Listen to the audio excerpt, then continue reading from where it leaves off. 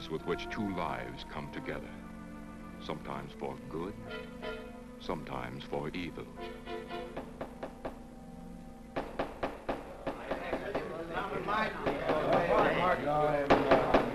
I say, Williams, a lot of line on there. I'm definitely against it. Williams seems to forget we have our stockholders to answer to. Phone Mrs. Williams, Della. Tell her to be ready in about an hour, and I'll pick her up. Yes, Mr. You phone San Rafael and see if those papers are on the way over from the executive. Yes, Will.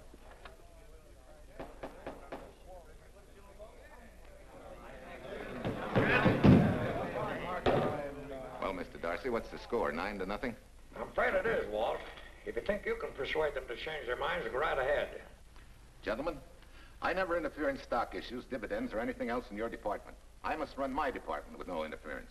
Either I know why and when I need more factory space, or you need another boy. And that's all right with me, too. Because I can take these plants and pick my own spot in the motor production field. You won't have to worry so much about dividends. There won't be many. I'm sure none of us want to lose Walt. Or our dividends. What do you say we take another vote? Now, all in favor of buying the 3 new factories signify by saying aye. Aye. Aye. Aye? Aye. Aye. Aye. An unanimous vote. Congratulations, Walt. Congratulate the board. They're the winners. Williams, if these factories are so valuable that other companies would jump at the chance to get them, how do you know that you can buy them at the price you quoted us? How do I know? I bought them this morning. Good morning. Della, I was asked to rush this up for Mr. Williams. Get my wife, Della? Your maid said she'd gone to the dentist. I gave her the message. Oh, fine. Oh, this just came. Thank you. What about those papers? They're here. Burke's checking them now. Good.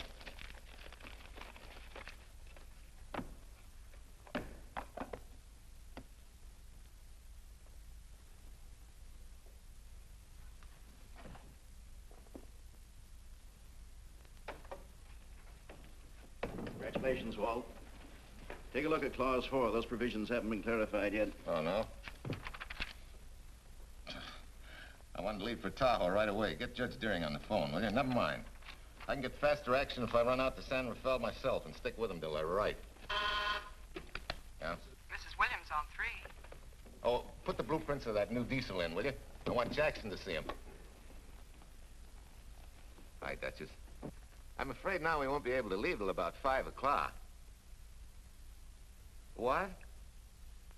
You're not going with me, but I counted on it. But I thought as soon as Dr. Harris took care of whatever it was, I'd feel better. I don't. Stupid thing still aches, and I certainly wouldn't be a very desirable driving companion. No, seriously, darling, you run along and buy your little factories and hurry home. I'll send you back to the office. And cheat me out of my goodbye kiss? Not a chance. I've got to drive over to San Rafael. I'll stop on the way. Love me? Bye, dear.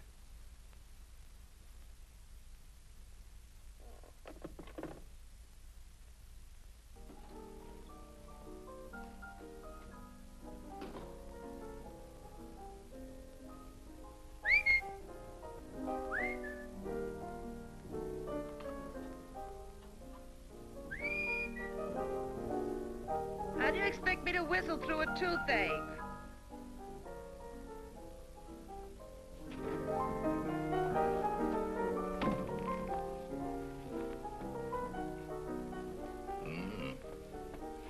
Nothing in the whole world smells as sweet as you do, Duchess. Certainly don't feel sweet. I was grouchy as an old bear. Well, old Doc Williams can give you something to fix that. Close your eyes. Relax a minute. Take a look at that, see if you don't feel better. Oh, Walt. Oh, darling, it's beautiful.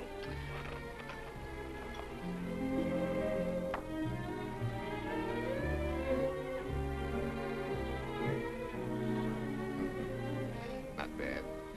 Not bad at all. You know, to quote my wife, I like monograms on things. It shows they belong to me, unquote. When did your wife say such a thing, Mr. Williams? About 6 years ago, when I married her. She gave me the first monogrammed shirts I ever owned. Those were the words on the card. I still have it. I certainly hope your board of directors never discovers what a softy you are. They won't, don't worry. I have only one vulnerable spot. What really happened this morning? All I got out of Della was that you stalked out of the office with blood in your eye and were back in no time with canary feathers in your mouth. Oh, I clipped those birds' wings, but short. No one's gonna vote me down, sweet. Not when I know I'm right. Mm-hmm. But how did you convince the board of that so quickly? With subtle hints and easy persuasion. Like this. Either I get what I want, or you get yourself another boy. And that's all right with me, too. Walter! What a clumsy ox. I'm sorry, Duchess. Oh, please, sweet, don't be so upset. Oh, if you could have seen your face. Oh, don't bother, dear. Sulin will take care of that. Not exactly a good prescription for nerves, huh? You know, you're wrong, Dr. Williams. The way I feel now, a good catnap will probably make a new woman out of me. And if it's not going to make you too late... Yes? Well, I'm sure that by 5 o'clock I'll... Swell.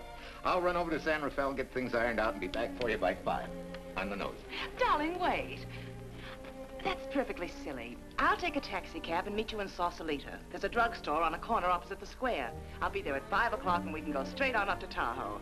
That'll save you all that late afternoon traffic and all that time it'll take to come and pick me up. Smart woman, my wife. Thinks of everything. Where's your bag, honey? Oh, Sulin still has some things to press for me. Sure you don't mind taking a taxi? Very sure. Sweet dreams, Duchess. See you at 5. I better get going. Bye, honey.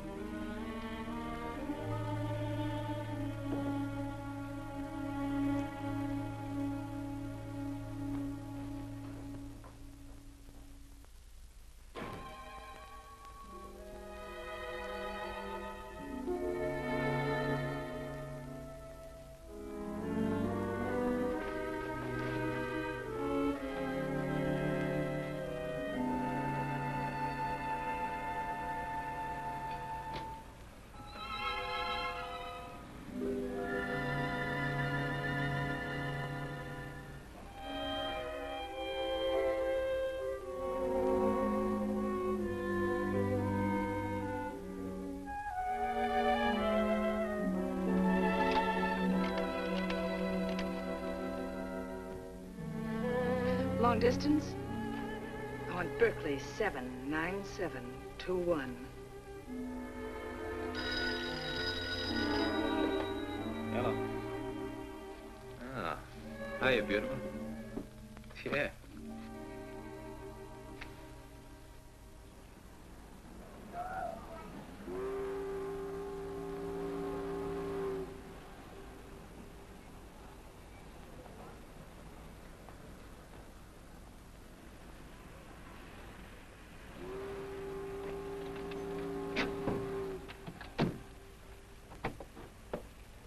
Here.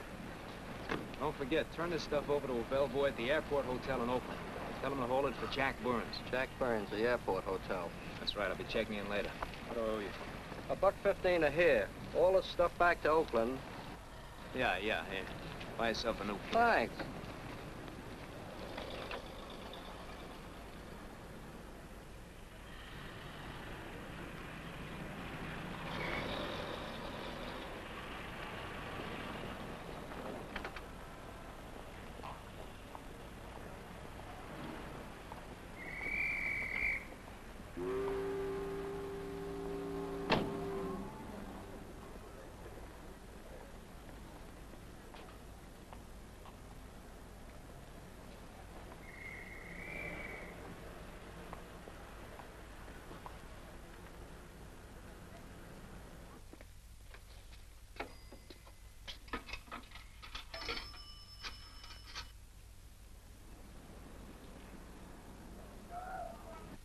Hey, where's that new woman who was going to meet me? It's after 5 o'clock.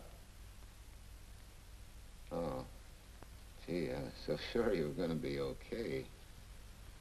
Maybe you better get yourself another dentist, huh? course I understand, honey, of course.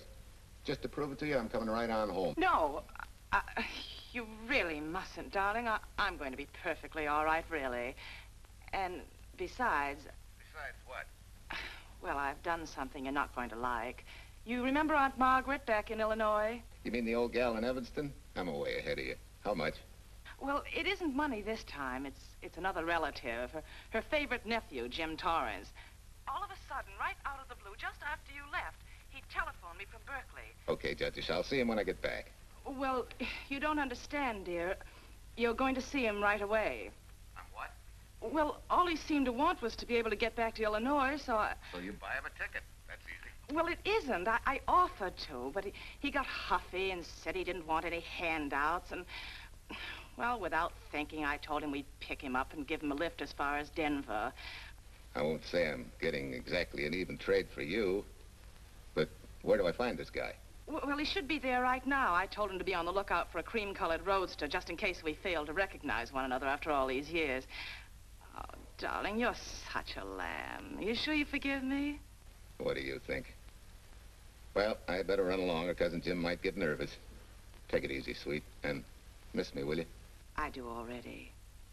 Don't drive fast. And please take care of yourself. Softy. Goodbye.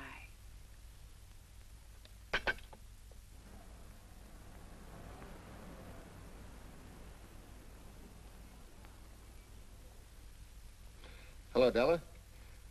Yeah, Mrs. Williams wasn't able to go with me. Now, while I'm gone, you see that she gets her roses every morning. That's right. But this time, on all the cards, put love from Softy. Yeah, S-O-F-T-Y.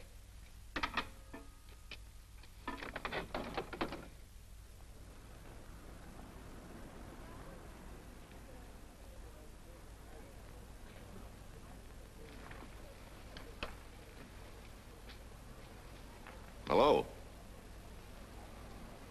You must be Jim Torrance. Yeah, that's me. I'm Walt Williams. Hiya, Jim. Hi. Where's Irene? Oh, she's a little under the weather at the last minute. Worse luck. Oh, that's too bad.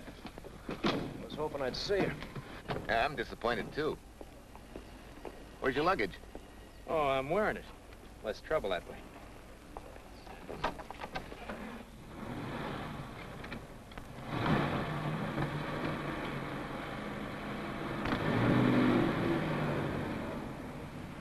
Irene tells me you're heading for Illinois. Yeah. Going been a little rough, huh? Haven't exactly been worried about my income tax. What's your line, Jim?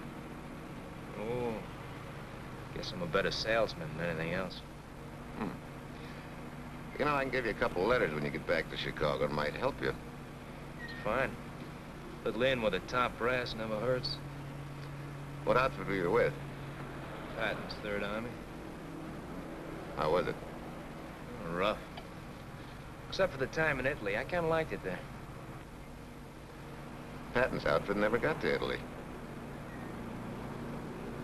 Of course. But most civilians never know or care, and I figured you didn't either. Well, I fooled you that time.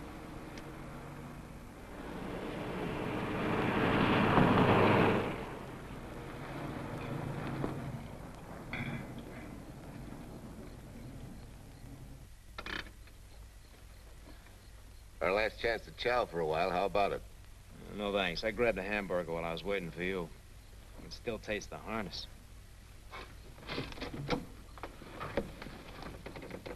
Sure you won't change your mind? No, I'm gonna grab a little shut-eye.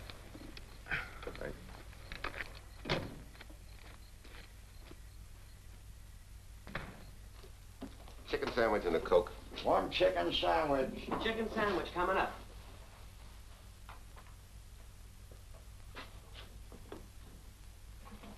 Give me change for $1, will you? Yes, sir.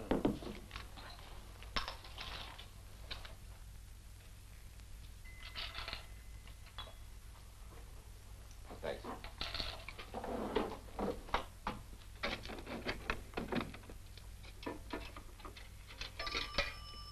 San Francisco. Klondike 2, 6714.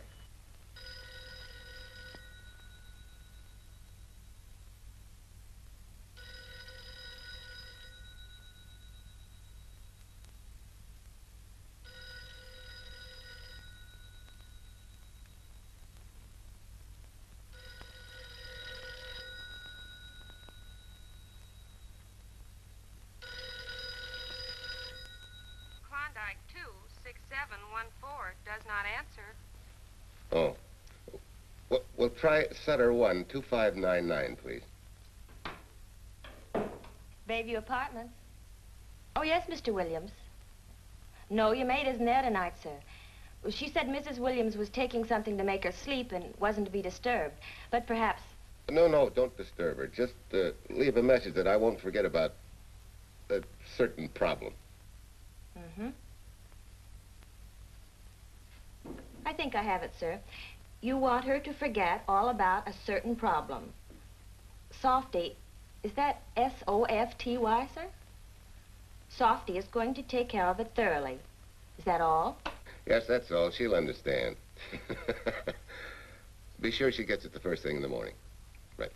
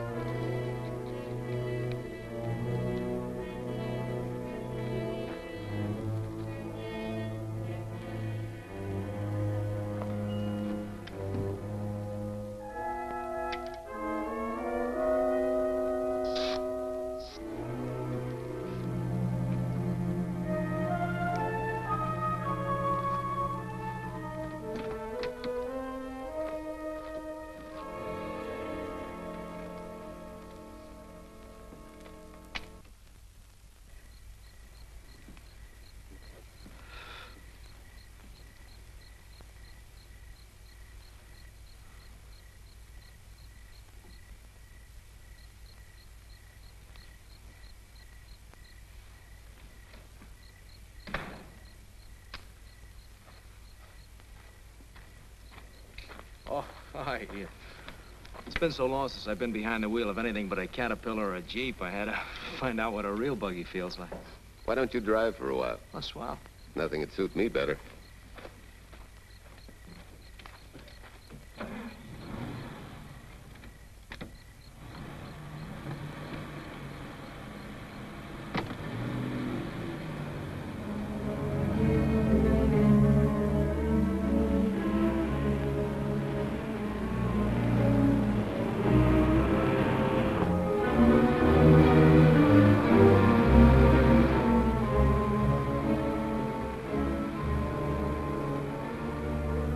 Tell me, Irene still got that little scar on her cheek? That one she got from the fall? Yeah. You can hardly see it now, though. How'd you know about that? She just got it last summer.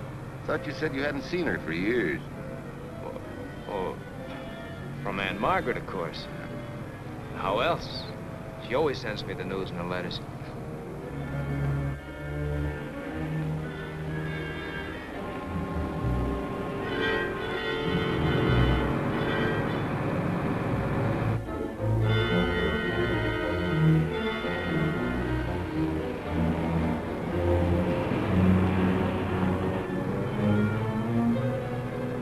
Sure, Aunt Margaret will be pretty happy to see you. Irene says you're the favorite nephew. Afraid my lovely cousin was just giving me a build-up for your benefit. You don't know Irene. Maybe not.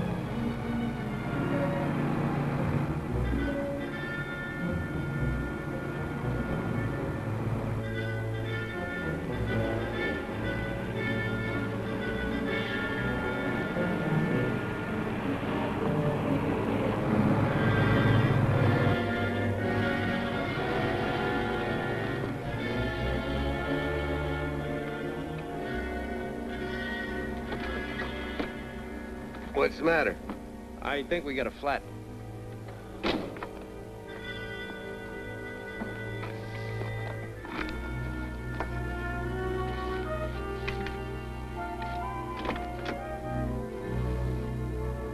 Yeah, flat as a flounder. Well, let's get to work.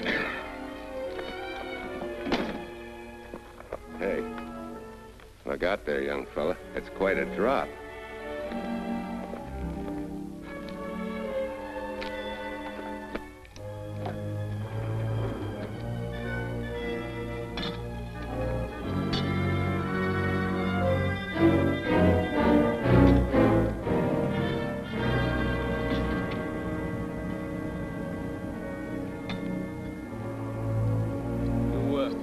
You got a flashlight?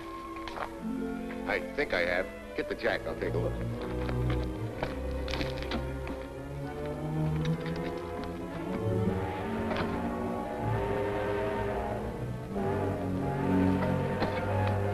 Did you find it? Yeah. Yeah, it won't be long now.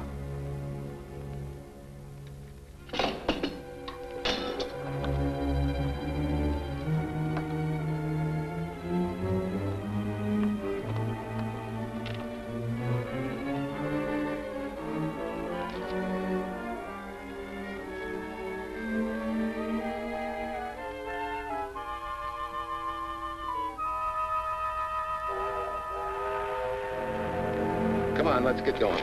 Wait a minute. Did one of your cufflinks fall out? Huh? Well, something dropped. I heard it fall right down there at your feet. Hmm. Well, he must have rolled under the car.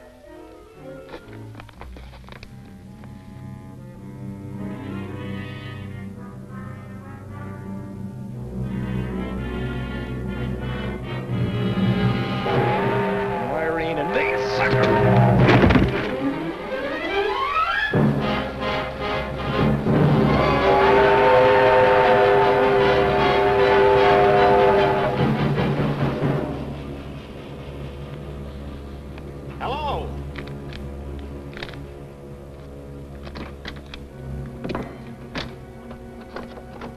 Need a hand? No, no. I'm all set now. Okay. Good night.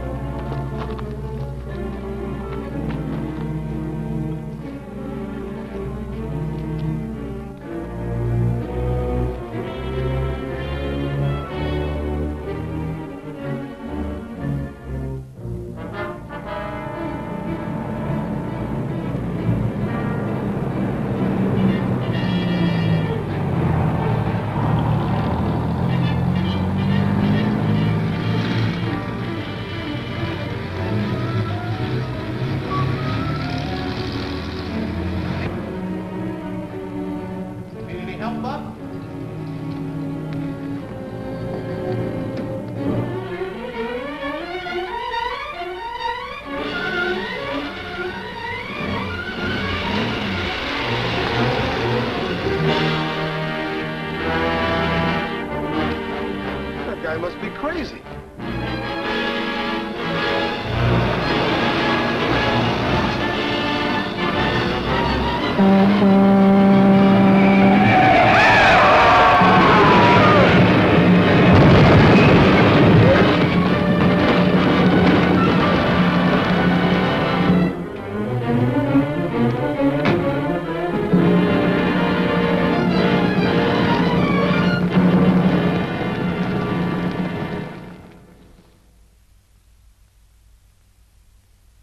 Now, in case my husband should be late and have to rush for his plane, this will be taken care of. Thank you. Tell Mrs. Burns the 302.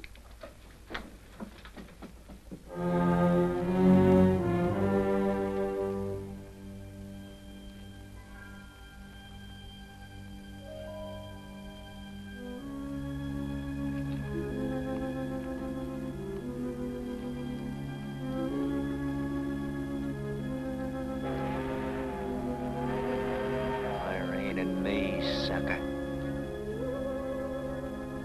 From Irene and me, sucker.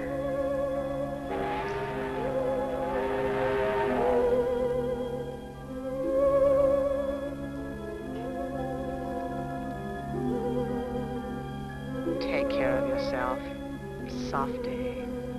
Softy.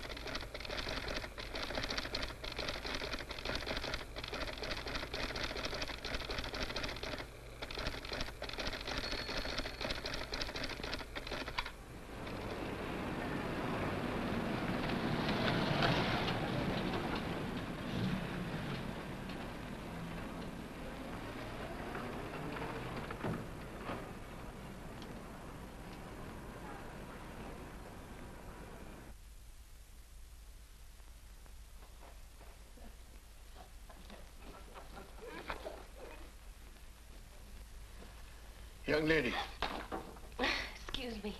I want to see Mrs. Walter Williams. I'm sorry, sir, but she left orders not to be disturbed. I'm sorry, too. Lieutenant Quincy of the police department.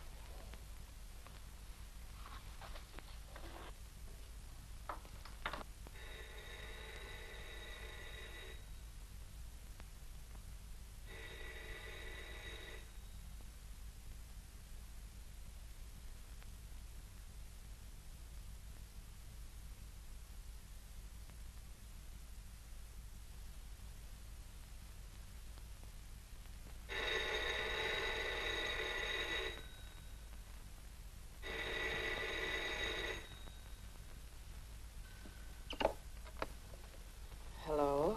I thought I left orders not to be Oh, I see. Ask him to come up, please.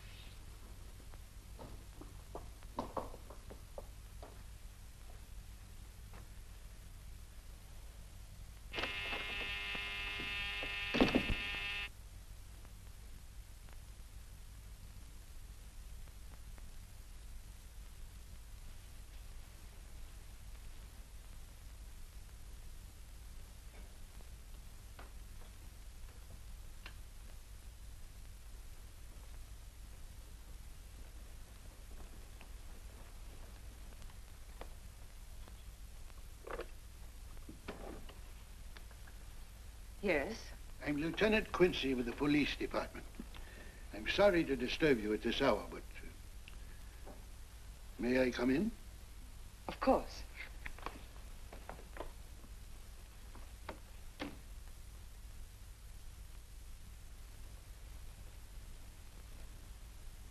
Well, Lieutenant? Did your husband go on a motor trip late this afternoon?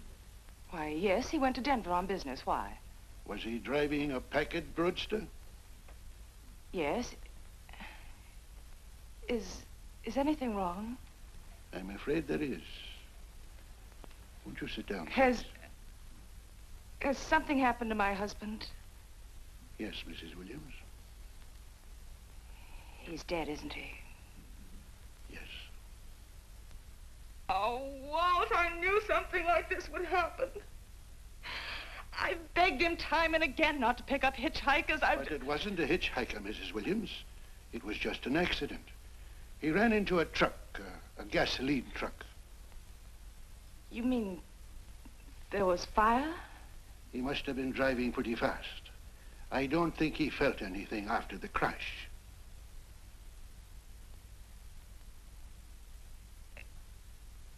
If there's nothing more you need me for, Lieutenant, I think I understand. And may I say you've taken this with a great deal of courage. Good night, Mrs. Williams.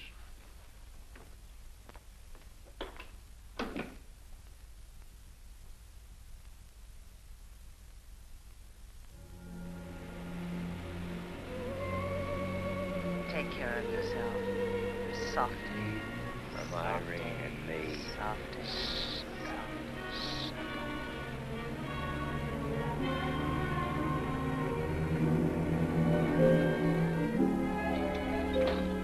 Ready? Yeah. That Williams must have been quite a guy. Yeah, he went to work for Universal Motors as a sheet metal worker. Mm-hmm. Less than 10 years, he's their top production man. Well, he sure went out in a blaze of glory. Yeah. Let's go.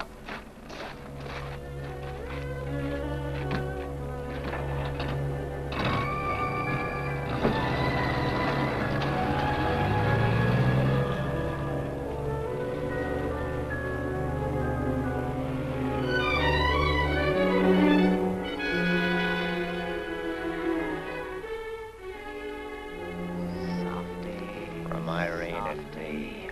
Sucker. Sucker. Sucker.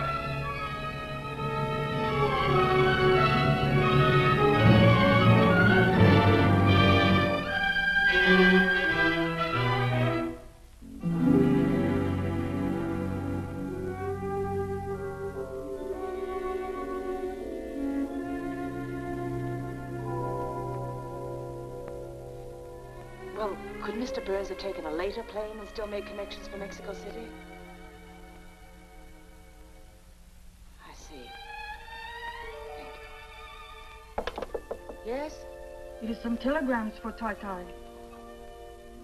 Just put them under the door, Sulin.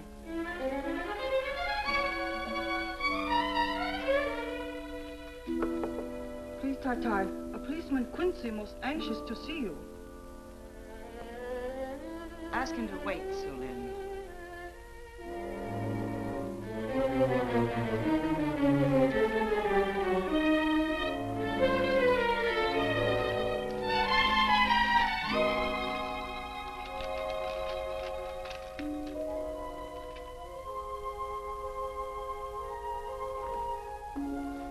Mrs. Williams will see you presently.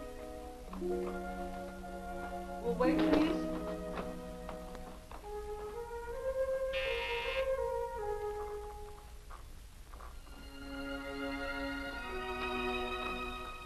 Flowers for Mrs. Walter Williams. Thank you.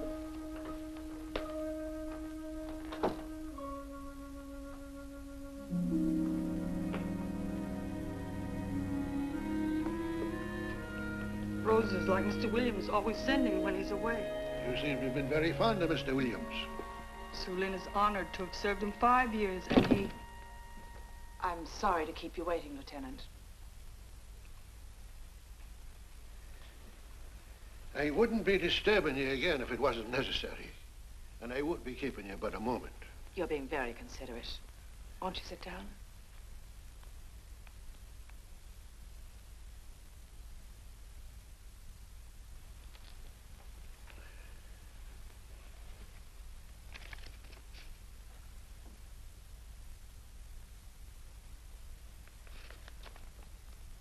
Everyone's been most thoughtful. And why shouldn't they be? Forgive me. I'm all right now. What was it, Lieutenant? The state police would like to have some information. They found some wavy skid marks for quite a distance on the road, as if the car had been out of control when it crashed. Tell me, was Mr. Williams a reckless driver? Why, no. He was a fast driver, but certainly not reckless. Well, was he a heavy drinker? Quite the contrary. Well, what about his health? Could he have had a heart attack and lost consciousness before the accident? Why, no. He was in perfect health, but he'd been working much too hard lately and was overtired. Perhaps he fell asleep at the wheel last night. Oh, poor darling. If only I'd been able to go with him last night, he might still be alive. Well, maybe so and maybe not. You mustn't blame yourself, Mrs. Williams. Fate plays an important part in these matters. Your handkerchief.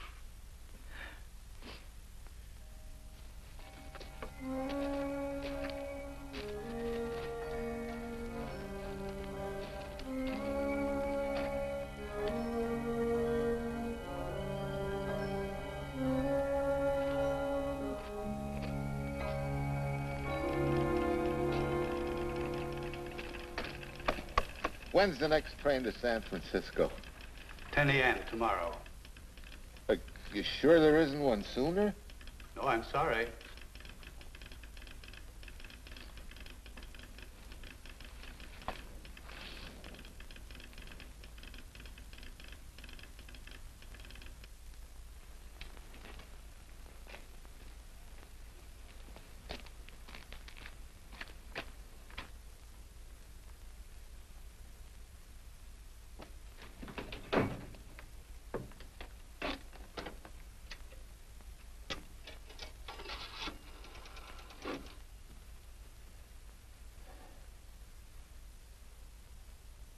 We have a circuit now, sir. Evanston. Calling Mrs. Margaret Hubbard's residence in Evanston. One moment, please.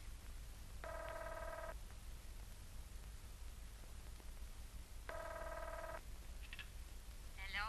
Mrs. Margaret Hubbard? Yes? Who's this? Long distance. I have a call from Mr. James Torrance. Who? Mr. James Torrance. He's her nephew, Jim Torrance. The call is for your nephew, Jim Torrance. I haven't any nephew, and I don't know any Jim Torrance. Sir, Mrs. Hubbard says she doesn't know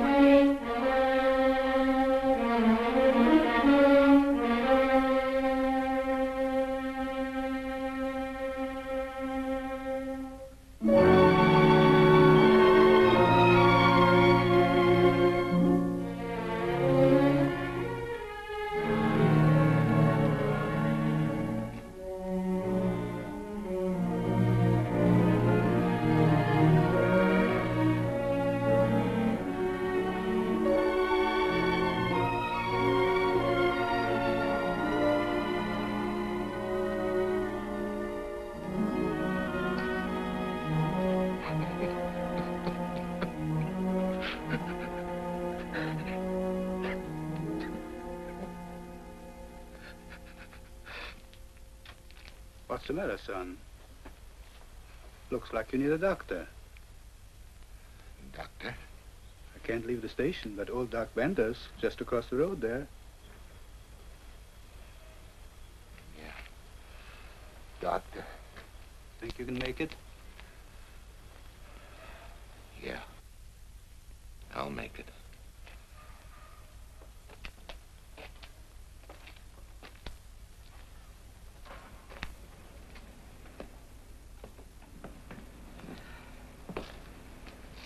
Now take it easy, man. There's some concussion there. You've got to watch your step for a while. Yeah.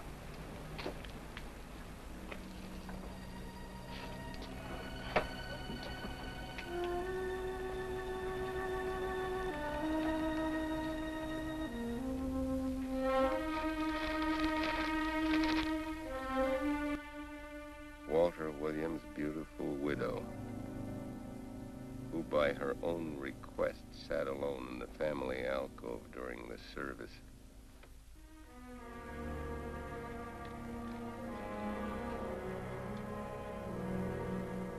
Smart. Someone might have caught her licking her chops.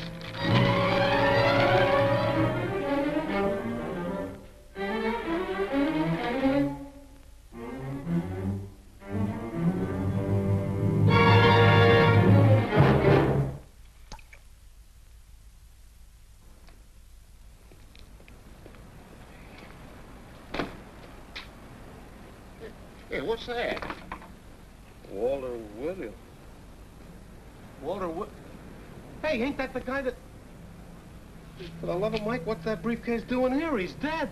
They did him a dirty trick if he ain't. Hey, now, wait a minute. Don't touch it. We better turn it over to the police.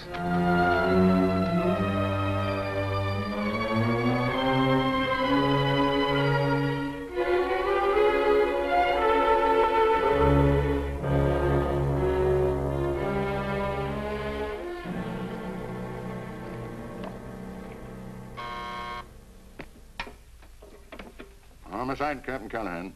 Oh, yes, Chief. The Duke just came in from Washington. The fingerprints are those of a James Torrance. Yeah, I'm putting Quincy on it.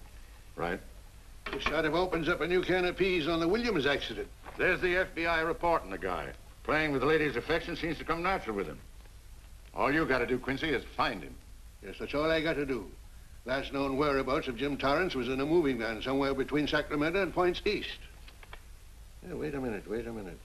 Last known address, care of his sister, Mrs. Joseph Rossetti. Irving Apartments, Berkeley. Well, what are you waiting for, Quincy? Let's go. Did Torrance leave any forwarding address? No, he said he was going to send it to me. Sorry to trouble you. Oh, Lieutenant, if you should happen to hear from him, will you let me know? There's an unpaid telephone bill and a bundle of laundry. Laundry? Let's have a look.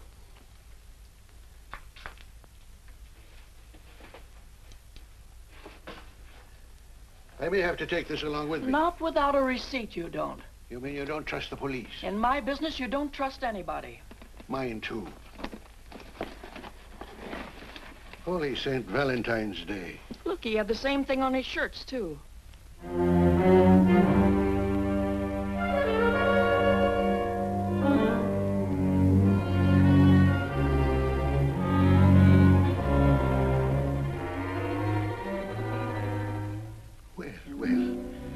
Romance in your late tenant's life. Did you ever see the lady?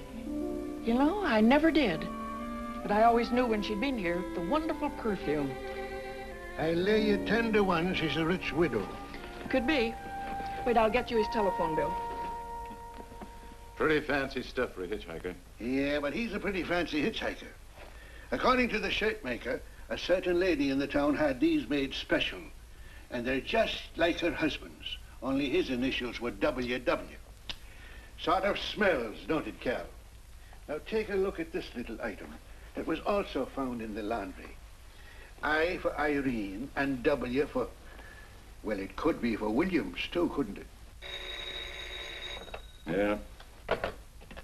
Homicide, Callahan speaking. Hello? Oh, hello, Fitz. Hello. What news? Oh? Any luck? Both days, huh? Swell. Have it typed up and sign it. This report of Fritz will be a nice little topper for this pile. His checkup shows calls from Torrance's phone to Williams's private number, and a flock of them going the other way, including one on the 7th and several on the 8th. The 8th, in case you've forgotten, is the date of Walt Williams' accidental death. Well, that ought to be enough to get an indictment out of the grand jury. Go pick her up. I'd like to play a long shot first. It might give us 2 for 1. Well, take 'em one at a time. A bird in the hand is not going to lead us to its mate. I'd like to give the lady a little more rope. Well, Thanks. I thought you'd agree.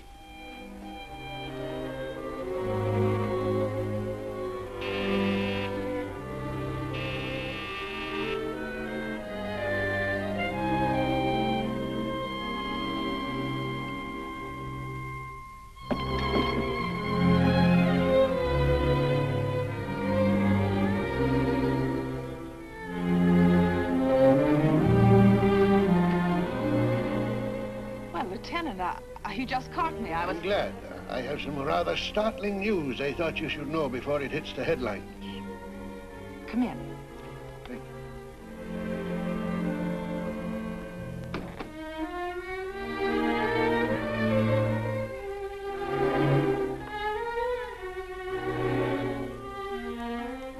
Sit down, won't you, Lieutenant? Thank you. I'm very anxious to hear about this news. It seems that your first hunch, remember, that a hitchhiker was responsible for your husband's death? Well, Mrs. Williams, you may have been right. Why, I don't understand. Your husband's briefcase turned up in Kansas City yesterday in a moving van that had stopped at the scene of the accident that night. Apparently, the murderer made his getaway in it. That explains the wavy skid marks that made us suspect your husband was ill or unconscious at the time of the crash. Yes, I suppose it does. And by now, the man is probably out of the country and never will be found. Don't you worry, Mrs. Williams. There were fingerprints on that briefcase. And as soon as we get the FBI report from Washington, his identity will be known and his description sent out on police broadcast. Oh, we'll find him all right. But just now we're keeping things quiet so the murderer will feel safe until we are ready to close in on him. Yes, I can see the wisdom of that. Yes, I thought you would understand and cooperate. As soon as we know his name, it is possible that you might recognize it as someone with a motive. There's that possibility. You know I'll do everything I can to help. I'm sure of it. Now I'll run along. You'll hear from me. I'll let myself out. Don't bother. And don't worry. Good day.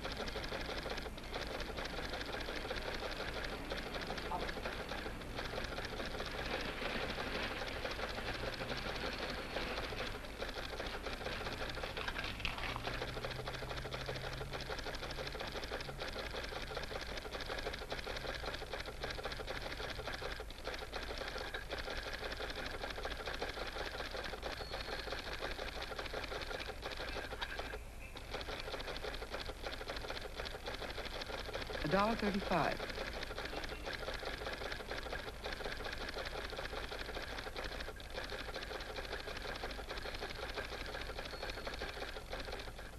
See, everything after the letter J in the first name has been obliterated by heavy writing over it. The only impress letters legible are those between words or before them, like RNS at the end of this name here, and the Hotel Santa here before the word Evanston. Well, Tom, don't you think it's about time you retired? Why, there isn't even evidence there of Mrs. Williams' intent to communicate with Torrance. And who do you think she beat a path to the telegraph office to wire to? The League of Decency? I'll tell you what I think, that you should have brought her in when I first told you to. By the time we get her now, she'll have figured out a way to tip Torrance off. He'd be that much tougher to find. Not unless she's tipped him off from your office. Ernie's got her on ice waiting for you.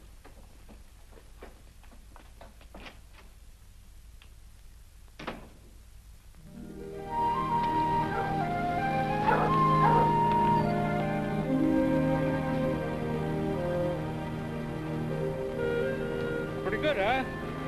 Fastest growing little town in Idaho.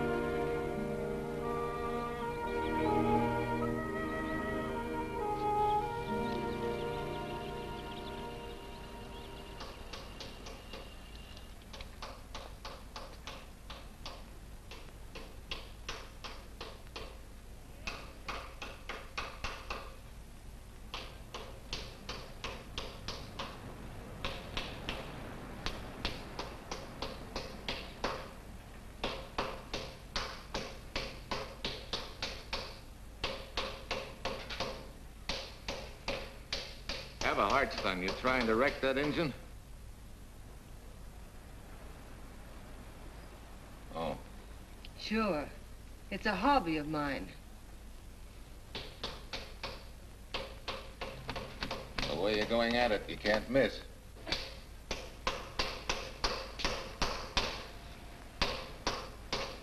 Here. I just can't let you ruin that beautiful motor. Start her up.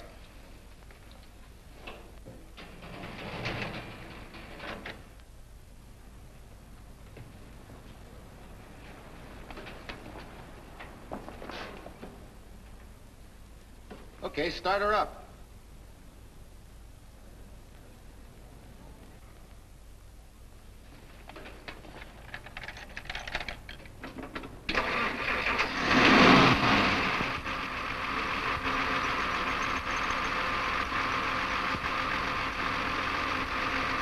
Shut her off.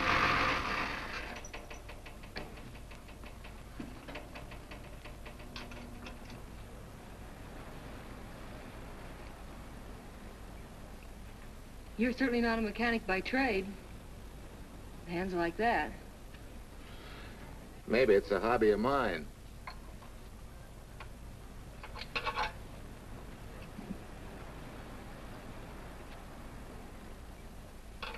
Gee, what happened to your head?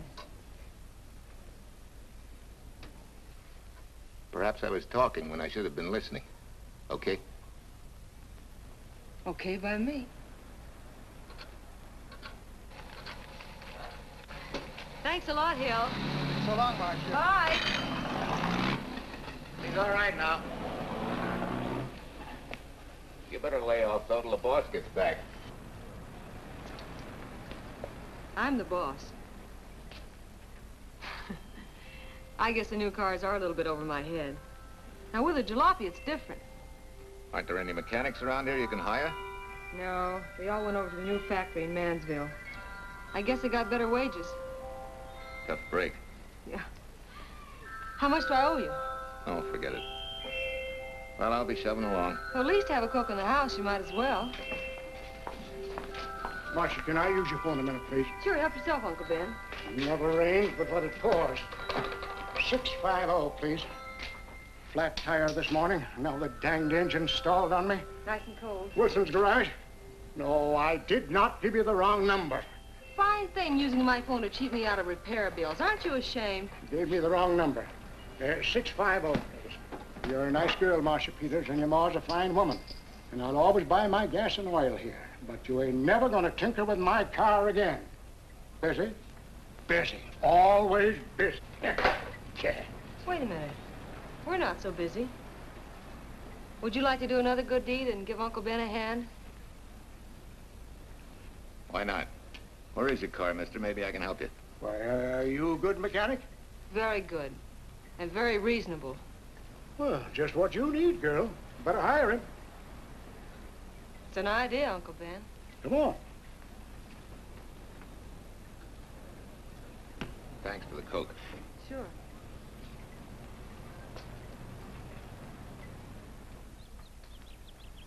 Well, I got Uncle Ben fixed up all right. Nothing but a sticky carburetor valve. Bye. I hope he paid you. What for? It only took a minute. You're certainly not money-conscious, stranger. There. This is no kind of work for a girl. Well, somebody has to do it if I want to stay in business. And I want to.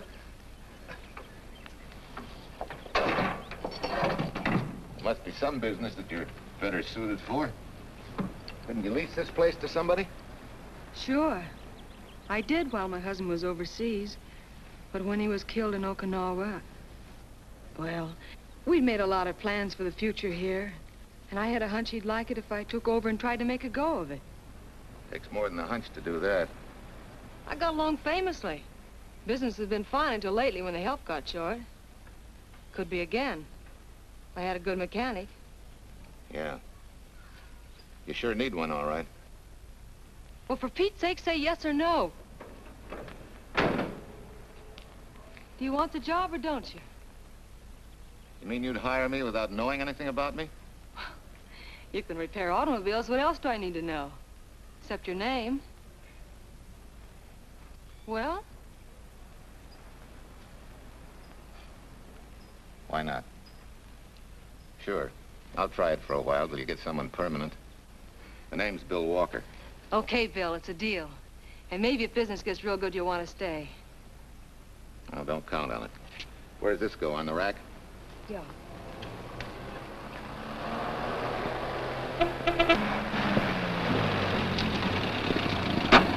Marcia! Marcia! It happened! It's a boy, 8.5 pounds. Pair of shoulders like a prize fighter. Well, congratulations, Papa. How's Jane? Ah, perfect. Everything's perfect. Gotta get down to the store and tell the gang. Almost forgot. Oh, gee, thanks, Ed. I'm sorry, I won't have enough for the gang. Yippee!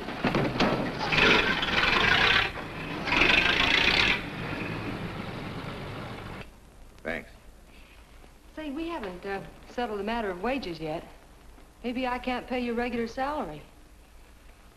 Suppose we leave that open till you find out how much I'm worth to the business. Doesn't seem to be any business right now. Might be a good time for me to get rid of this beard and find a place to board. We live right next door. I'll go ask Mom. She'll know of a place. Sort of a peaceful house. I noticed it this morning. Oh, gosh, I forgot. She's down helping Mrs. Wellesley with her canning. Mom finds homes for everything from stray cats To stray mechanics. Well, you're not a stray anymore. I'll go phone. Pearl, 674, please. Hello, Miss Wessler. May I speak to Mother? Hi, Mom. I've got some good news for you. I hired a man for the station. Yeah. No. Nobody we know. He's from out of town. Needs to place a board. You got a good one up your sleeve? Okay. Says she has to meet you first to come home for supper. Huh? And you like apple or cherry pie? Cherry.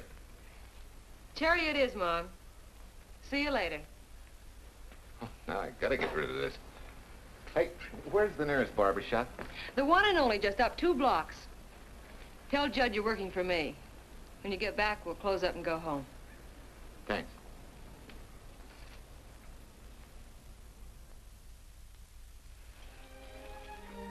Oh, that's real nice. You must have had a good bringing up, young man. Thank you for the young man. We thank thee, O Lord, for thy bounty, and ask thy blessing on this food, and on the new friend who shares it with us. I hope you're good and hungry, Mr. Walker. Who wouldn't be? Marsh, she eats like a sparrow, with all the hard work she does, too. May I have your plate, please? Well, she can start taking it easy now. Boss, the help. Thank you. She never takes anything easy. Has to put her whole heart and soul into everything she does. Well, now that you're through with me, Mom, how about Bill? Have you thought of a place for him to stay? Well, why can't he stay right here? We have a spare bedroom going to waste. And I think you like my cooking. Like it? That's very kind of you, Mrs. King, but it seems an imposition. Imposition? Nothing. That's good business. I can get back what I pay you in board and room. Well, Marcia, what a thing to say. If you'd like to stay, we'd like to have you. We have some more vegetables. Mrs. King, you have a boarder. May I have a biscuit, please? Oh, excuse me.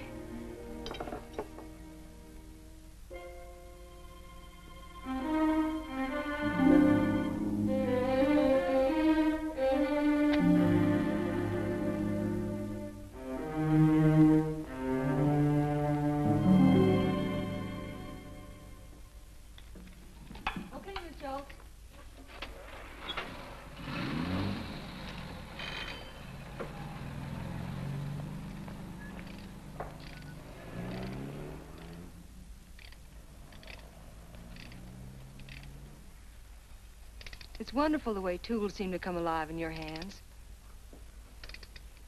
You seem to sort of come alive, too. As though you got real pleasure out of working with them. I do. When you're doing a job with them, you can't think of anything else. Bill, if something's bothering you, why don't you get rid of it? What would you prescribe, doctor? Amputation. For that stupid chip on your shoulder.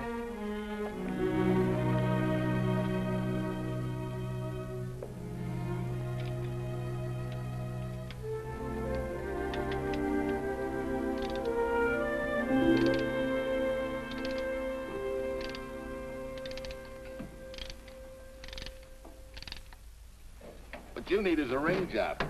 Save yourself some money. Gee, Bill, with the baby and everything, I just can't afford it now. Oh, we'll take care of that. Hey, boss. How's Ed's credit? Good enough for a ring job? Well, sure, if I can hold Junior as collateral. Oh, not a chance, fella. Never mind her. I'll do it on my own time. Oh, thanks, Bill. Maybe we'll see you tonight, huh?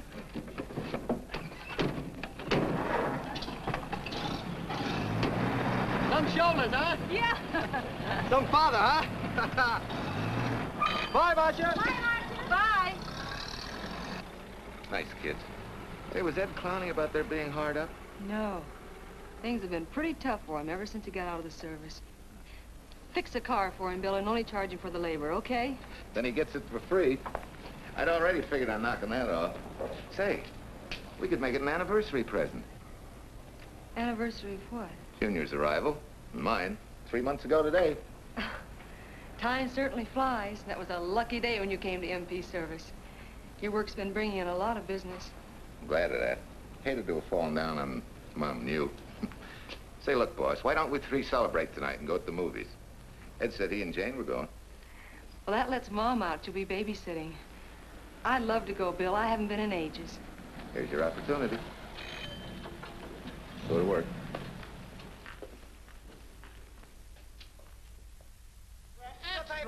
Irene Williams, held for murder. Read all extra, Irene. This is Sheila Graham with the latest news of the shocking Williams murder case. While beautiful Irene Williams is held for trial, charged with conspiring to kill her late husband, the police are searching for James Torrance, believed to be the lover of Mrs. Williams and her partner in the horrible murder of Walter Williams.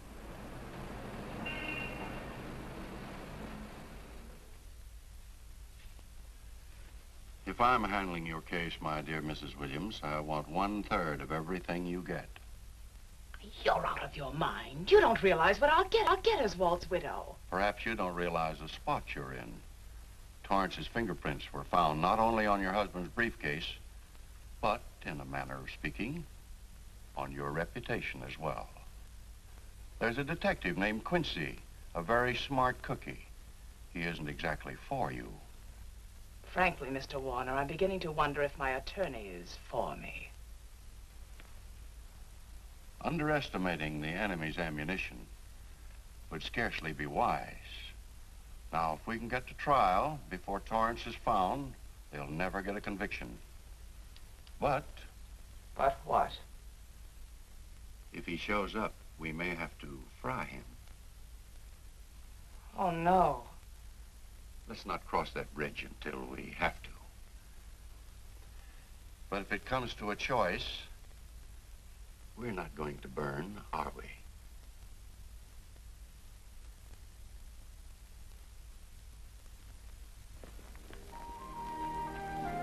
Art, you're the chatterbox this afternoon. What about this afternoon? Oh, I'm sorry, boss. I guess it was wool gathering. You're only supposed to do that in the spring. Is there anything you don't know? Yes.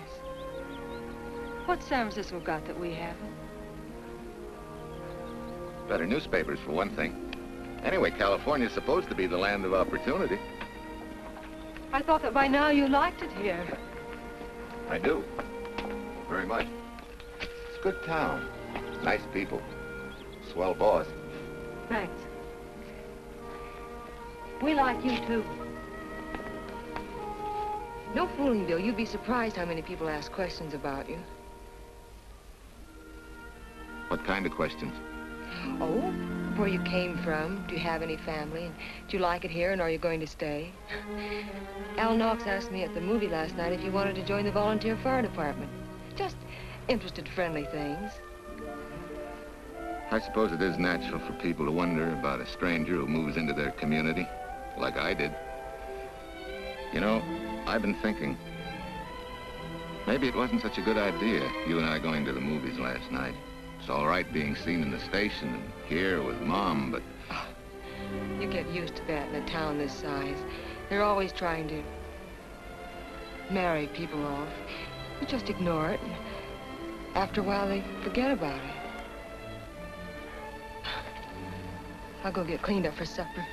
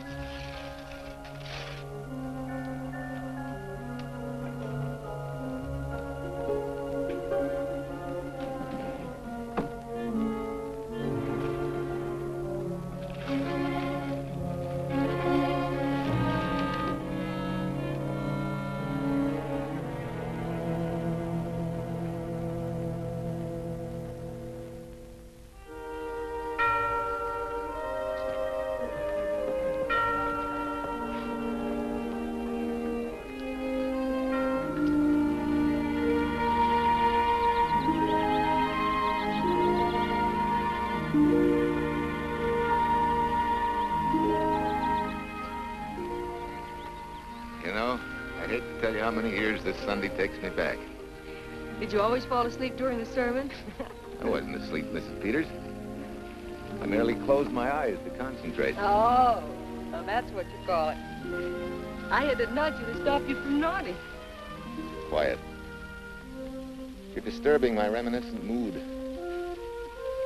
Even smells the same. Could be the same bees buzzing in the same clover. As they say, you can take the boy out of the country, but... A rolling stone gathers no moss. It has to stop rolling sometime, doesn't it, Bill? Sometime, maybe. We grow a very becoming shade of moss here in Larkspur. Don't you think? You grow a lot of nice things here. Anyone in particular? You'll have to skip the answer to that one. Someone tore it out of the book. You're married, aren't you, Bill? Yep. That's right. You must have loved her very much to have been hurt so deeply. To be so afraid of someone, even yourself. Maybe it's better that way. then no one gets hurt. Bitterness and hatred hurt everyone. Can't you see, Bill? They're like a wall that shuts out all the sunshine from a garden and lets everything wither. Make room in your heart for something else, can't you? I guess this is my day for sermons. Sorry.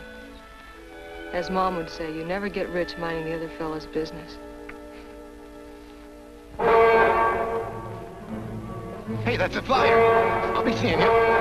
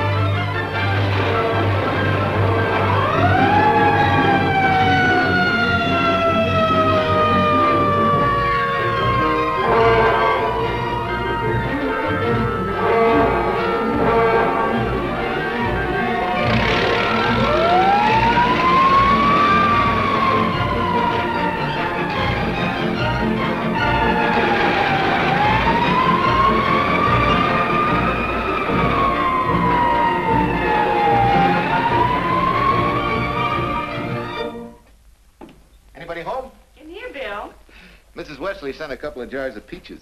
Said you helped her can them. Oh, thank you. When I delivered the doc's car, he insisted that I have a bite with him. Where's the boss? Took a book back to the library for me. Huh? What a day. Hey, what's the idea? Are you darning my socks? Well, I thought a drawer full of holy ones isn't doing you much good. I found it when I put fresh papers in your bureau yesterday. You have a heap of things that need mending, haven't you, son? Does Marcia know? Do you think I'd tell her? This is your problem, Bill. Because I found out about it doesn't give me the right to tell anyone else, not even Marcia. When you trust folks, you trust them, and you give them a chance to work out things the way that seems right to them. How can one little woman be so big? Don't forget, it's a lot easier to be tolerant and understanding at 50 than it is at 25. Yeah, Mom. I'm going next door for a while. Grandma Thompson's ill.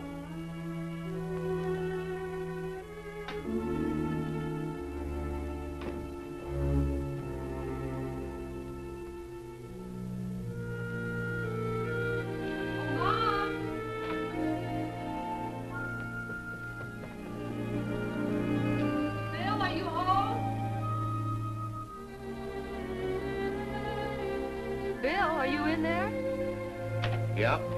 Mom went next door, Marcia. Hi. Do you work awfully late? Oh, about 6. Anything wrong?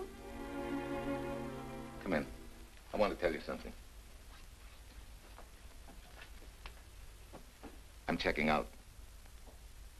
Has something happened? No, just... I'm doing what I should have done a long time ago. Moving along. But why, Bill? My name isn't even Bill. There isn't any Bill Walker. I'm Walter Williams. The late Walter Williams. Walter Williams? I don't understand. You may not even after I've told you, but at least you'll know the whole story. Sit down, please.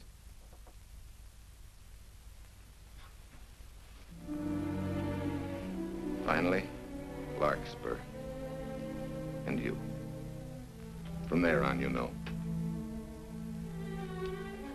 I'm glad you're going back to make things right. Going back? Wild horses couldn't drag me back. What are you going to do about your wife? Nothing. You're going to let her go to trial for murder? Oh, no, Bill. Why not? She tried to kill me, she and her cousin. But they didn't. Who says they didn't? Let them try and prove it. No matter what your wife did, she can't be tried for something that didn't happen. Oh, Bill, can't you see? You bet I can see. She deserves everything she's getting. Sorry part of it is they'll never convict her. No, Bill. The sorry part is you're not big enough to take a hard jolt to your pride and to your ego. Sure. It hurts to be tricked and cheated by someone you loved and believed in. But that doesn't give you the right to take justice into your own hands, to trample on the hearts of others and walk out on life. A barren, frustrated boyhood.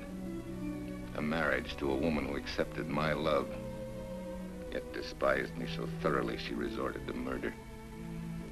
I'll never think of our moments together without nausea. I feel stripped bare, degraded. Because you've closed your mind and heart to everything else. Even me.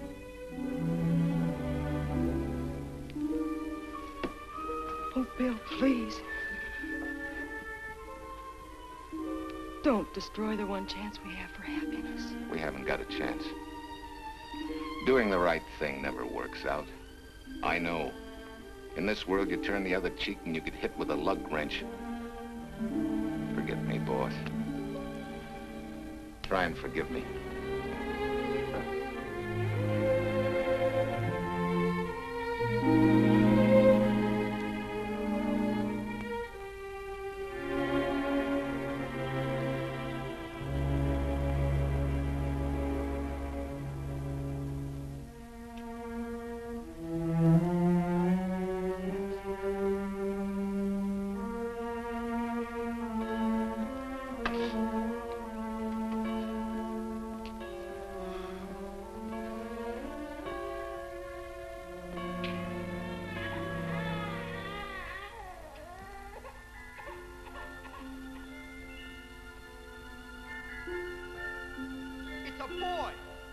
Shoulders like a prize fighter.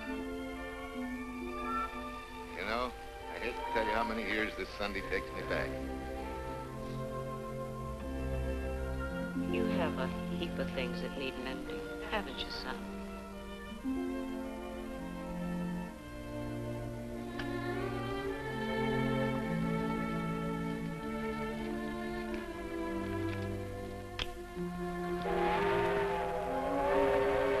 Take care of yourself. Softly. Irene and me.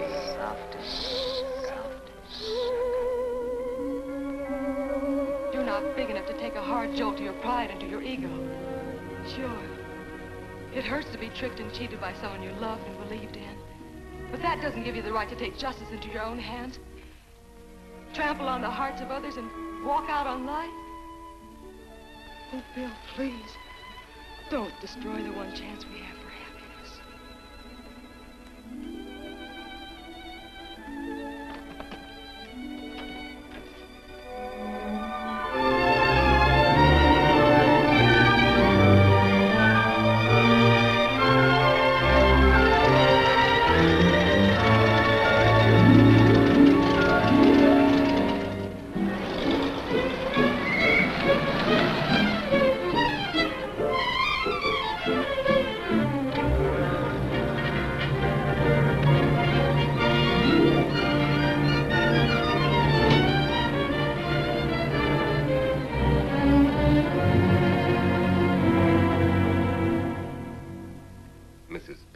Enough to come along to substantiate at least the Larkspur portion of what I've told you.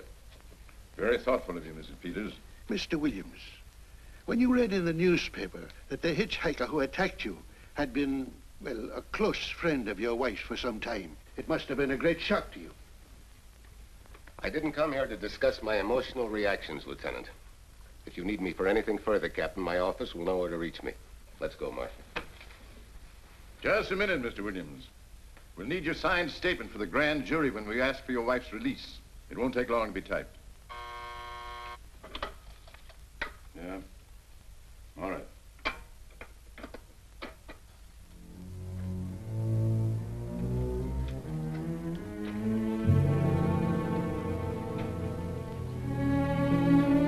Come in.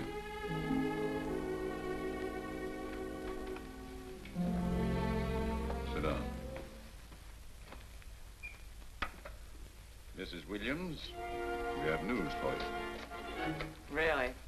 I can scarcely wait.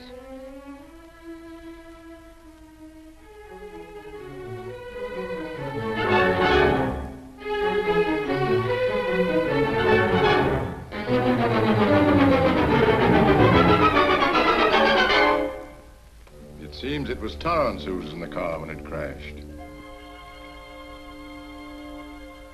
Jim? Dead?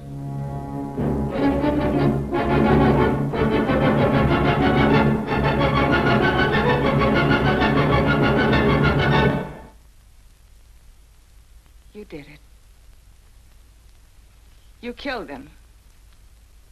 No. He tried to kill me. Thought he had. And he ran into the truck. It was an accident. An accident? You wait all these months to tell this story. You let me rot in this filthy jail. Wait a minute. You let everybody believe you're dead. Pretty convenient, wasn't it? A dead man can't be tried for murder. Mr. Williams, perhaps your wife would understand better if you would explain to her about the amnesia. Amnesia? Oh, don't tell me you believe he had amnesia. Where's he been all this time, just wandering around in a daze? Tells us he's been in Larkspur, a little town in Idaho, working as a mechanic in a service station, run by Mrs. Peters here.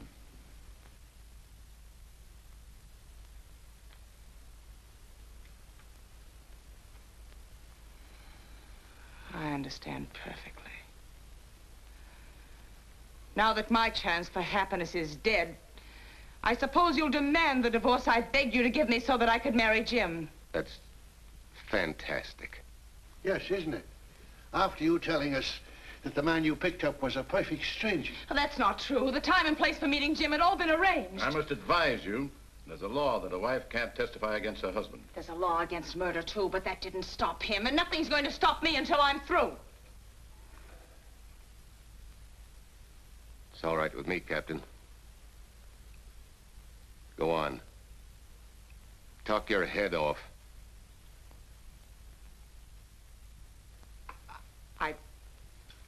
I was to have gone with him to Denver. He insisted on it, although I was quite ill. Several hours before we were to leave, he came home. There was a violent scene. He threatened to kill me unless I agreed to give up Jim. And I wish he had. This is incredible. Not one word that she has said is true. Then you've nothing to worry about. Mrs. Williams, was there a witness to the threats you mentioned? No. Unless the maid overheard. She was in the apartment. In fact, she picked up the pieces of the vase that he threw at me. Where's she now? I don't know. She left me suddenly after all this began. Please, could the questions wait? I feel rather ill. Will you have Mrs. Williams ready for the grand jury at 10 o'clock tomorrow morning? That's all.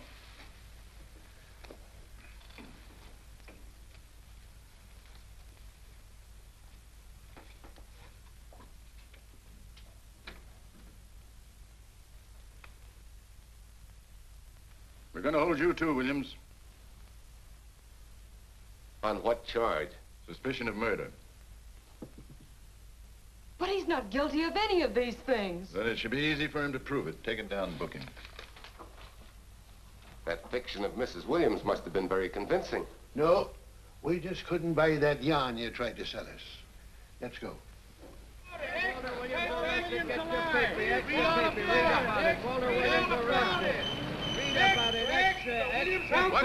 What's three? White, Reed, and murder charge. Extra, get your paper. Walter Williams charged with murdering wife Bubba. Extra, get your paper. Irene Williams goes free. Husband held. Extra, get your paper.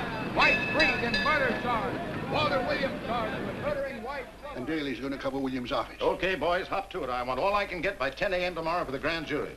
Okay, Chief. Oh, Tom, don't miss a bit. Dig up everything you can on Williams and the Peters dame. You sort of believed Irene Williams' story, didn't you, Ben? She made better sense than he did. Well, sure, she's a better liar than he is. Don't forget, I went all through her grieving widowhood with her. She's a bad customer. Well, that's for the grand jury to decide, and Williams insisted on letting her talk. So it's his funeral. Funeral, all right. Especially with that yarn he told. But murder's out of character for him. There's a few pieces missing somewhere. There might be in Idaho, if it's not too much out of character for you to get going. You're going to miss me, Cal, when I retire next year. Maybe I'll join Private Eye and solve your cases for you.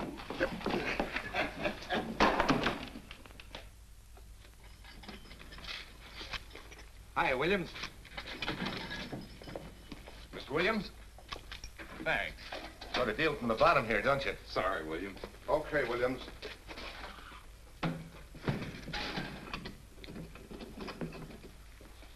Well, not very good news, judging from your faces. Well, Walt, the grand jury returned indictment against you. Mrs. Williams was released. I see. Now, don't you worry, Walt. We'll have you back at work where you're needed, and in short order.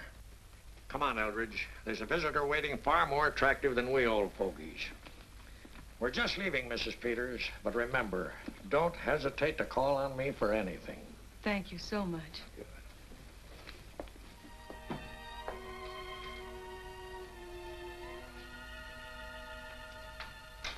Hi, boss. Bill, what have I done to you? If it weren't for me, you wouldn't be here. If it weren't for you, I wouldn't be. I came back here because I wanted to believe in the things you do. I still do, no matter what happens. Will you do something for me? Go back home, where I know you'll be taken care of. Not a chance. You'll have to think up a better reason than that to get rid of me. I'm a big girl now. I've just been to Larkspur, Williams, where I found these newspaper clippings. Of course, some of them are 3 months old, but you seem to treasure them, so I brought them along. So? I don't think they exactly substantiate your claim of amnesia. As if you were interested in substantiating any claim of mine. Now, let's get one thing straight. Most people, when they get in a jam, think the police are only interested in the prosecution. Our job is to get the facts, the truth. And the truth never hurt anyone but the fellow that lied. Unless he was a beautiful woman. Oh, quit kidding yourself, Williams. You made the boner. I had no more to do with Torrance's death than you did. And out of the whole population of Northern California, you just happened to pick up a hitchhiker who happened to be your wife's boyfriend. Ah, have a heart, Williams. I suppose you'll tell the truth when you take the stand, but you better have some mighty conclusive proof if you expect the jury to believe it. Wait, Lieutenant. Bill, we all know you're not guilty, but we're going to need help to prove it and need it badly. Lieutenant Quincy can't take sides, but if we're right, he has to be on ours. And I have a hunch he wants to be. Why don't you tell him the whole story? All of it, please. I'd like to, Quincy, very much. Guess I should have told the whole truth in the first place. But I wanted to clean this mess up with as little scandal as possible.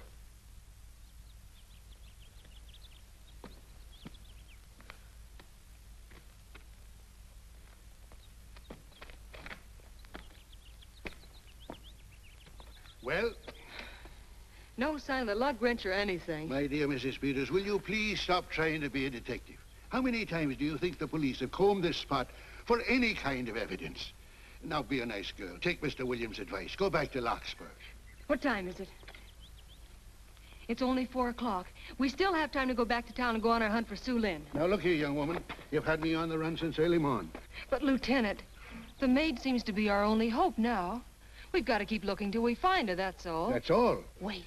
She was naturalized, wasn't she? Suffering chopsticks. Quincy, you dumb flatfoot. This Sue, what's her name, was Chinese born. If a port of entry was San Francisco, there'd still be a file on her, photo and all. Let's go. Back to town. Immigration.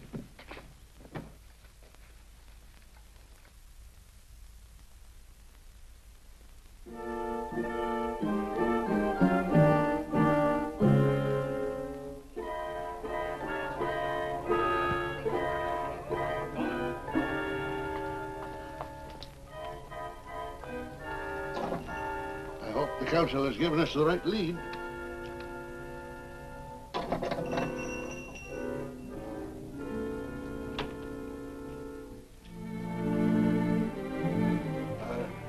You are Singh? Understand? You savvy English? Also French, Italian, and Hebrew. May one ask what is desired? We're looking for Su Ling Chung. The Chinese consul said you were her uncle and might tell us what she is. This daughter of my brother, has she offended the honorable police? Oh, no. They just wanted to ask her some questions about Mr. Williams, the man she used to work for. Ah Singh's heart is heavy that he cannot lead you to her. But things that are not known cannot be told. Well, if you hear anything of her, report it to headquarters.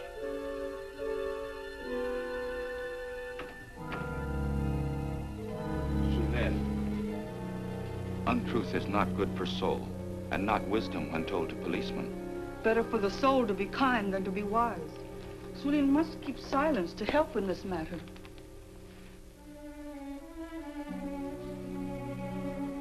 You know, you're quite a gal. In case I haven't told you lately. You're just too easily pleased, that's all. There must be a way out. Why can't we find it? Oh, buck up, boys. Tomorrow's another day. Yesterday you go to trial. Oh, Bill, I'm afraid. And the state intends to prove, beyond any reasonable doubt, that the defendant, Walter Williams, did, with malice aforethought, kill the deceased James Torrance, whom he knew to be his wife's lover. And that with his victim dead beside him, he drove his car into the course of an oncoming truck, jumping clear himself some seconds prior to the crash. And subsequently, he made his getaway in the back of a loaded furniture van. And for 3 months, as Bill Walker, he laughed at justice, but had imprisoned his unfaithful wife for conspiracy in his own murder. But then he decided that being dead cramped his style. He thought he could eat his cake and have it too. So he returned, most anxious to explain his long absence and to right the dreadful mistake that had imprisoned his wife for 3 months. Ladies and gentlemen, it was a cold-blooded, premeditated murder and must be punished to the fullest extent of the law. Call the first witness, please. Captain Callahan, did Walter Williams tell you what suddenly cured his amnesia after 3 months? No, he did not. But he did tell you the man that struck the blow which caused the amnesia was a total stranger, a hitchhiker he had picked up. Yes? And that he knew nothing of this man's identity or relationship with his wife until he suddenly recovered from his amnesia and heard or read the details. That's what he said. That's all. Thank you, Captain. Your witness, Counselor. No questions. No. I saw no signs of amnesia, but definite concussion. He was a bit evasive in answering questions, but not vague or unsure. In your opinion, Doctor, could this head injury have been caused by a fall? Yes. If the head had struck on some object, such as a stone or a metal pipe. That's all, thank you. Your witness.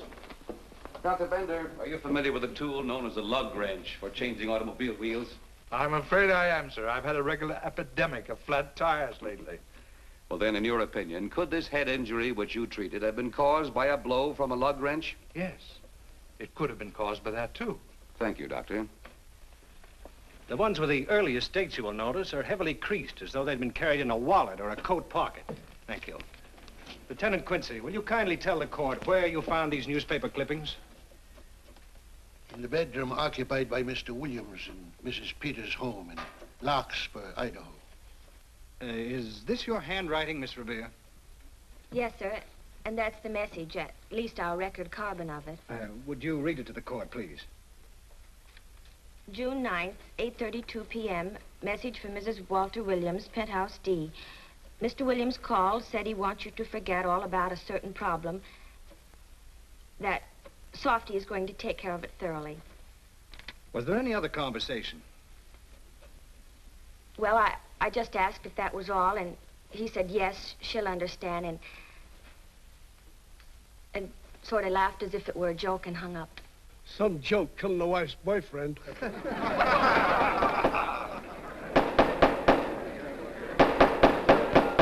of the state versus Walter Williams. All the rounds so far have gone to the prosecution. And it was a grim-faced Williams who was returned to his cell this afternoon. What the score will be after he takes the stand is anybody's guess, but he's going to need some lucky punches to get a decision. And though Torrance struck with intent to kill, after telling you this is from Irene and me, sucker, you still telephoned Illinois to find out if there was a Cousin Jim. You are hard to convince, aren't you, Mr. Williams? Is it so incredible that a man should fight against believing such a thing about his wife? Oh, that is very touching. From a husband who planned a trip on which he intended to destroy his wife and did kill her lover. That's a lie. Your Honor, I object to the conclusions drawn by the prosecutor and move that it be stricken from the records. But, Your Honor, there is a corpus delicti, remember, who was your wife's lover. Objection sustained. There's also her own story, which in front of witnesses you insisted she tell. And then we have your own two different stories from your own lips. One featuring a perfectly strange hitchhiker, the second an equally strange Cousin Jim, without a questionable substantiation for either bit of fiction.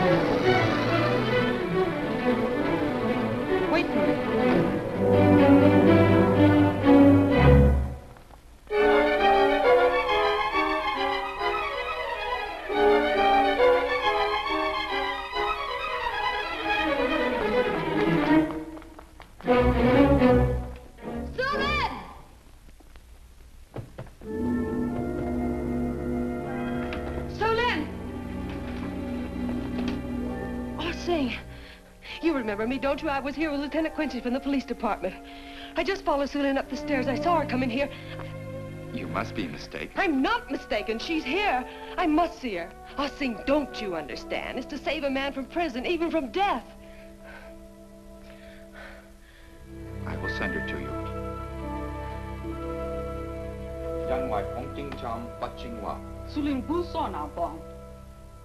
Oh, Sue Lynn, we've been looking for you all these weeks. Mr. Williams needs your help so desperately. I cannot help. You must forget that you found Sue Lynn. Forget it? But you're his only witness. You're the only one that can help. Not as a witness. Only with silence can I repay his great kindness to me and my family in China. Why? For I heard other things. That most unhappy day, from Mrs. Williams' bedroom, his voice very loud and angry. A flower vase broken to pieces. He can explain all that. They do not believe what he's already told. That I heard anything would do harm. Don't you see?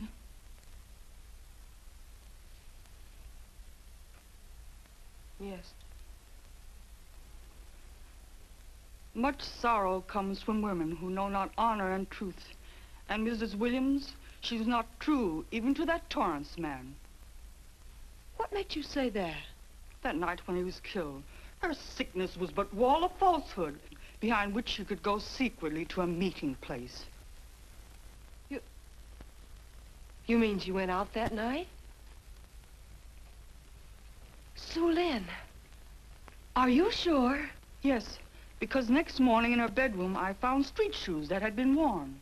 Her coat on the closet floor, with the sleeves turned inside out, as though removed hurriedly. And in one pocket, a door key to some hotel. Sue Lynn, that's it. Proof that she and Torrance had planned to meet that night after he killed Mr. Williams. What hotel was it? Oh, I don't remember. The key. What did you do with it? Returned to coat pocket. Come on. We'll get to Lieutenant Quincy. He'll know what to do. And pray, Sue Lynn, every step of the way.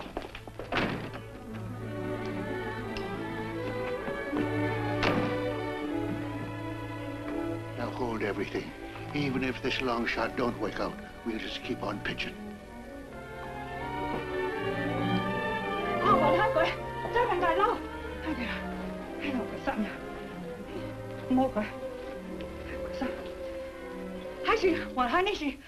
Here it is, yes. Room 302, Airport Hotel, Oakland. Maybe we got our miracle. A special little Chinese one. It is to hope that Sue Lynn was of small help to Mr. Williams. Oh, Sue Lynn. Come on, copper. Next stop, Oakland. A certain little lady's hotel rendezvous. I was on night duty then, all right, but I sure don't remember a looker like this. Quite a dish, eh? A little too highly seasoned for my digestion, thanks. Lieutenant, just found a couple of cars for room 302 on June 9th. George Baxter, checked out at noon. Mr. and Mrs. J. Burns. Room not slept in. J. Burns. Burns. Look, Quincy. The handwriting on the card is identical to that on the photograph. And here's a little boy, the same thing. The cover-up telegram to Aunt Margaret. Now look at the impressions. J here, and here RNS. J. Burns. That's the name she started a telegram to. Room not slept in. Say, I got that dame pegged now, Lieutenant. She said they'd be out of the room by midnight as her husband was catching a plane.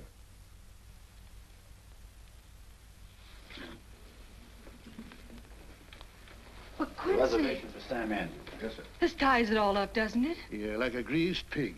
What do you mean? We've got the evidence now, the proof. Of what? Sue Lynn's theory that Irene was playing the field?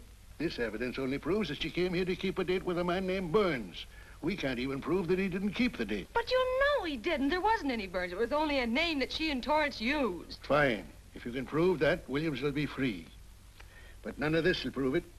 Sorry, copper, but we are just up another blind alley. Willie? Yes, sir. There's a couple of sample cases for Mr. Sam Andrews. Came up from the station this morning. Take them to Parlor B right away. Sure thing, sir.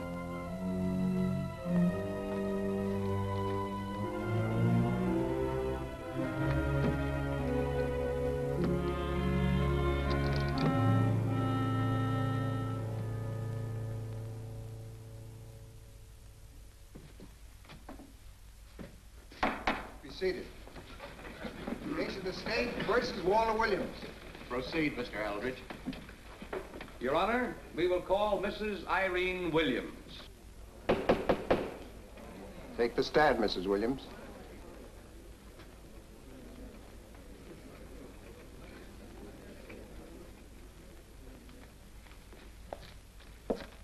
Raise your right hand. You solemnly swear that the testimony you're about to give in this cause to be the truth, the whole truth, and nothing but the truth, so help you God? I do. Hey, what cooks? The defense calling her? Mr. Eldridge, what's the purpose in calling this witness? Merely for purpose of identifying handwriting. Now, Mrs. Williams, this photograph of you... Was stolen from my apartment. So, according to the inscription, to Walt, my adoring and adored husband, Irene, this belongs to Mr. Williams. This is your handwriting, isn't it? Of course. I'm touched that he should have wanted it so badly. And this telegram, addressed to Mrs. Margaret Hubbard, is that also your handwriting? It is.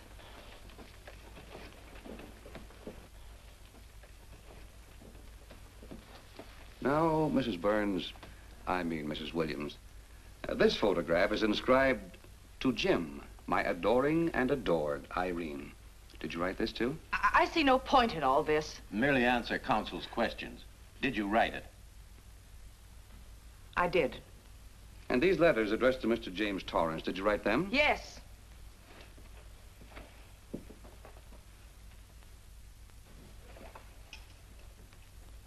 And this monogrammed garment, A gift from you to Mr. Torrance? Why must I be tortured again by all this? I never made any secret of my love for Jim Torrance. That's why he's dead.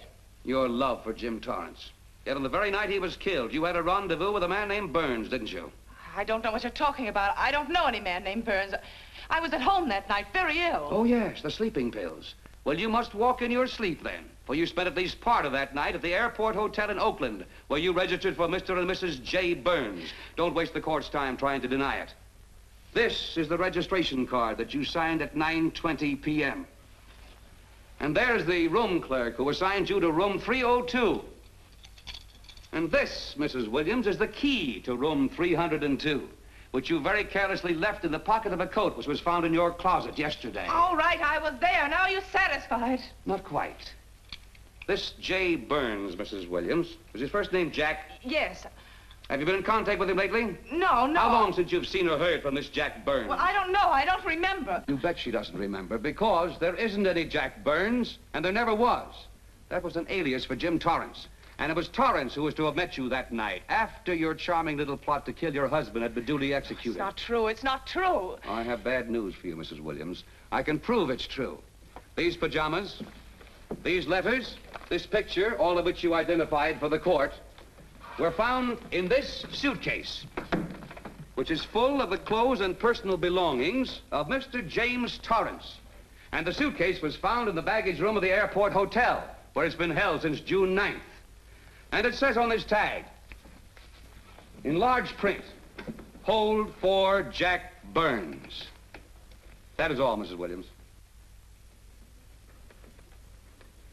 Just a moment, Mrs. Williams. Your Honor, in view of the evidence presented, we now ask for a dismissal of the state's case against Walter Williams. And we intend to charge Irene Williams with conspiracy to commit murder against her husband, Walter Williams. Oh, no.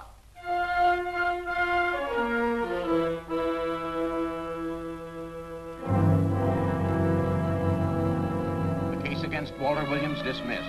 Court adjourned until 2 o'clock. Well, that's that, Walt. Congratulations, Mr. Williams. I haven't the words for it, Quincy, but we could never have made it without you. Ah, sure you could. You know, son, right always wins if you give it a little push, especially when you get a copper like this one to do the pushing. Well, I'll be seeing you. You know, it'll seem kind of strange being able to eat and sleep without someone getting in your hair all the time. Oh, fine, Walt. We're looking forward to having your hand on the wheel again. The Denver plants are waiting for you to open them. You think you can make it the morning? How about it, Counselor? You bet you can. Oh, good. Well, I'll be running along. Well, you think you like Denver? It's okay by me, boss. Yes, impact. The force with which two lives can come together. Sometimes for evil, sometimes for good.